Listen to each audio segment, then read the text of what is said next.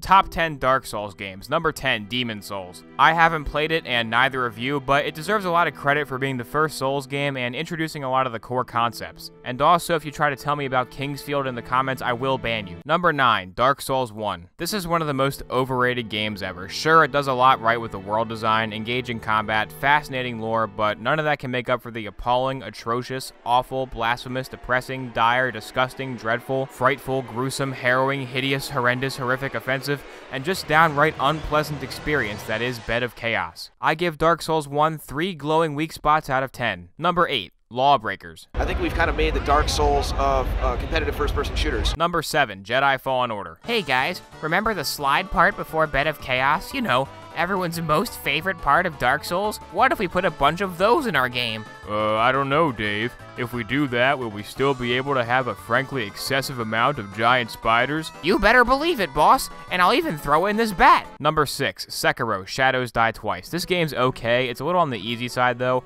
I was kinda disappointed with how fast I blew through the game. Still haven't beaten Demon of Hatred or Sword Saint, though. Okay, look, those guys are just unfair. Demon of Hatred has like 5,000 fireball attacks that never end. He has so much health, and Sword Saint has like 50 trillion phases. He has a stupid lightning attack. How's he have a machine gun? Number 5, the Bionicle one. Yep. This exists. Number 4, Bearer of the Curse. Talk to Emerald Herald. Lady in the green cloak. Every time you level The up. agility stat's a sick joke.